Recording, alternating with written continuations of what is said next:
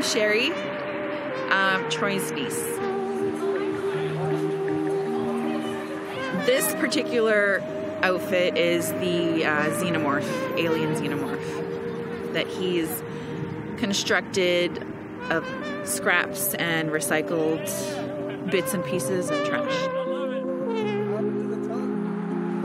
People know him as that alien guy. But let me introduce you to the man behind the costume, Troy Fontaine.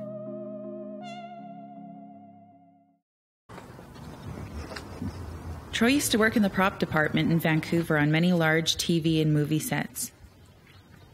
He has since moved back to Winnipeg and has found a unique way of gathering materials for his projects. Kind of got the idea from special effects units. You got to find things. You got to get to be creative, right? Find anything and just whatever to make the detail. I'd cut it this way and glue it and make it as a calf, like that, for my predator.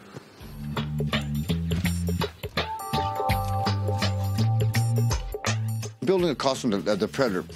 Now here's the cannon. If you look very closely, that's a salt and pepper shaker. With the little, it gives me a swivel. It's very loose, but it still grips. So when I point, it gives it that swivel, like where I can move. It almost looks like animatronics. Oh, come on, work for me. Now that Troy's been living at my Aunt Rena's, I've been visiting more often. I really appreciate his process and all the effort he puts into his art. So the bottom of the juice bottle is right there, and I cut off the whole lid part. But because of his love for found materials, things can get quite interesting for my aunt. What's a typical day in your house with, like, Troy? He was talking about the predator needing a weapon that was like blades. And all of a sudden I looked and my fan blade was missing. This is an old fan, which I stole from my sister. Where's the fan? She goes, I don't know. Oh, he's so comical. Like, it's hard to get mad at someone who's just, destroyed your plates. I'm getting too short for my age.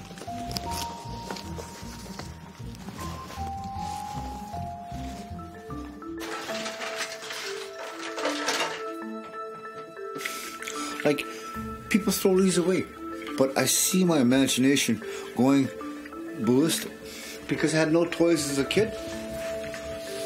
I make new toys. I'm making for the new toys. So if you look very closely on that piece, exactly the same. If you're working on a project and you have zero budget, why not find materials? It's a shame that people don't use these materials to try and create art.